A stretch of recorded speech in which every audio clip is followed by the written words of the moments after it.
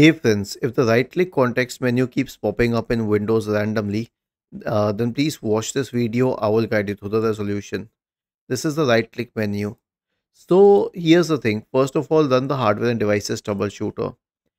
Press the Windows key and the R key together to open the run window. Type the command msdt.msc, okay, so .exe space hyphen, sorry, space forward slash id space device diagnostic and hit enter.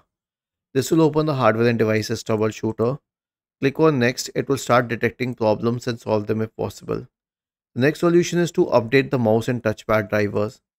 Search for device manager in the Windows search bar and open the device manager window.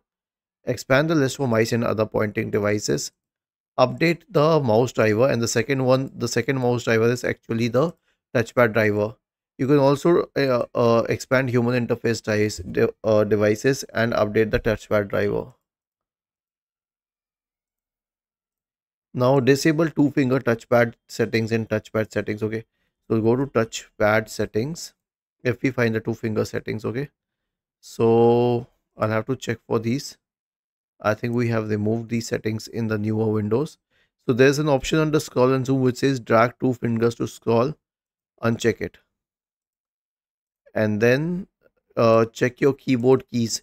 Just in case the right click context menu key is pressed or stuck on your keyboard, that will be a problem. And finally, change your mouse. Okay, because if everything else fails, it may be a physical issue with the mouse itself. Was this helpful? If yes, then please subscribe to the channel. If not, then let us know in the comment section of the video on how we could help you further. Thank you for watching this video and have a nice day.